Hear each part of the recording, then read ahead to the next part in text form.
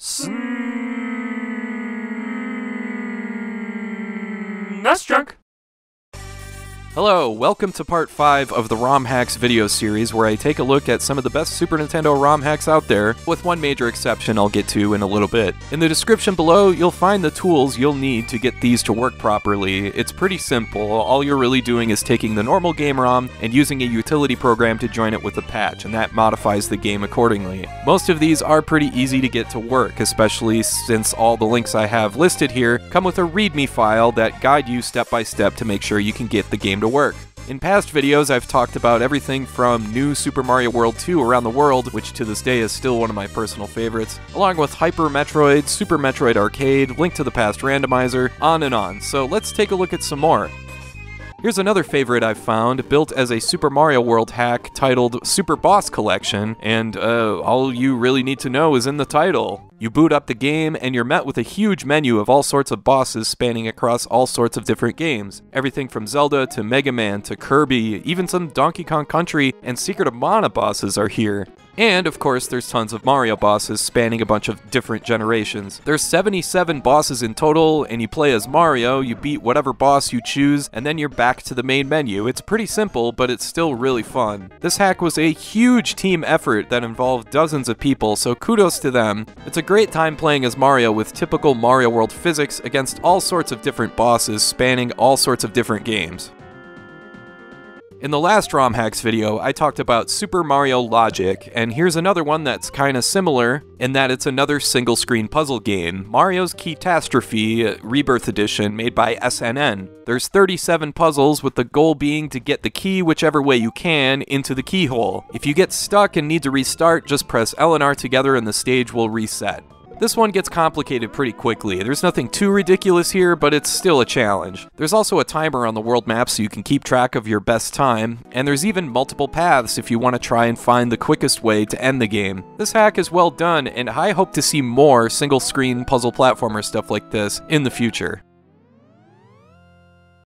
Here's one that's gotten really popular with over 20,000 downloads. It's Jump 1/2, and it's a sequel to the original Jump ROM hack from years ago, made by Lazy, 6Corby, and LOL Yoshi. This one is a near-perfect blend between creative level design and brutal difficulty, and I know the latter is something that's gonna scare some of you off, but it shouldn't. This hack doesn't have that stupid, cheap Kaizo-style difficulty. There's not a lot of insane jumps or tricks that require you to be pixel perfect. It's a lot more than that, like this level here that starts out normal enough until you accidentally touch what appears to be a death mushroom, I guess, but it doesn't kill you. Instead, it triggers a huge earthquake that speeds the background and timer way up. This is one of the most pleasantly chaotic Mario World hacks out there. The designers crammed a lot of neat ideas into this one, and it's a lot of fun to play. And there's also a ton of content here with 130 exits, so it's easy to sink dozens of hours into this one.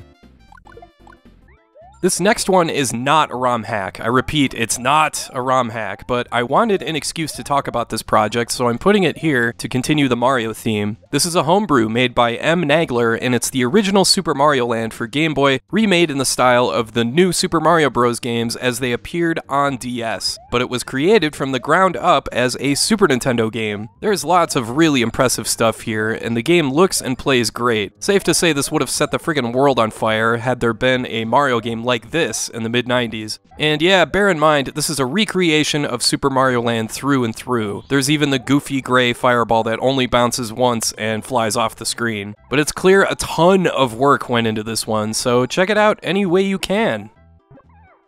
Donkey Kong Country is finally seeing some decent ROM hacks these days, thanks to Simeon32's DKC resource editor. This one is called The Kremling's Revenge, made by Preposterify, and I recommend this one for anyone who's put a million hours into Donkey Kong Country. The first half of this one is a really solid challenge if you're already super familiar with how Donkey Kong and how Diddy control. You'll really enjoy it. But the second half of this one gets pretty ridiculous with how precise you have to be to make certain jumps. Even seasoned veterans are gonna have trouble with the later levels in this one, but if you're down to clown, this hack is up for it.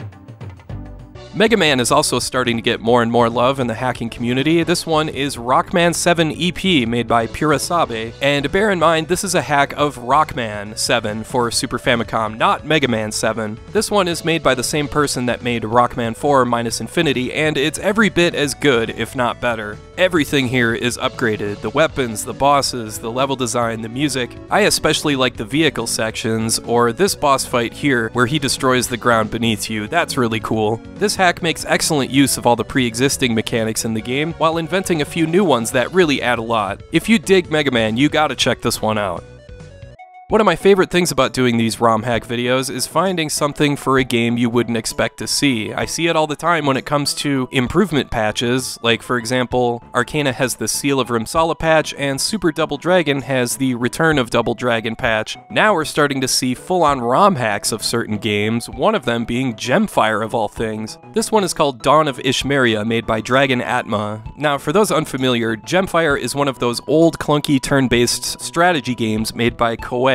Some of those games are hopelessly dated, but Gemfire has at least held up pretty well over the years, and this ROM hack includes new characters and officers, new scenarios, and even a new story that takes place before the original game. The author even went as far as to make certain characters appear younger in their portraits. Now that is dedication. This hack also rebalances things a bit as well, so if you dig games like Gemfire, or if you were ever clamoring for a sequel, or I guess in this case a prequel, then you'll really enjoy this one. But then we've got the opposite end of the spectrum. Here's a hack of Arkanoid Do It Again called Arkanoid Reblocked, made by Svambo. Not every hack needs to be this huge, detailed undertaking with new stories and characters and weapons and all that. Sometimes all you need to scratch an itch is to just have more of a certain game, and that's all this hack is, just more Arkanoid. I personally appreciate this one because I grew up playing a ton of Super Breakout for Atari 2600, so yeah, if you've finished Do It Again and you just want more Breakout puzzles, then check out this hack. Finally, here's Goof Troop ST Space Treasure. Goof Troop has long been one of the most underappreciated games of its era, both because it's a puzzle game with accessible puzzles that aren't too tough but aren't too easy either, but it's also because it's two-player co-op. It's a real shame this game never got a sequel, but Goof Troop ST is as close as we can get to one. There's entirely new puzzles here, including some new graphics that make use of some unused stuff buried in the original game, and it's very much in step with how Goof Troop plays. Not too easy, not too hard, and it comes across as just what many of us have wanted for years, just more Goof Troop. Alright, that's all for now, and I want to thank you for watching, and I hope you have a great rest of your day.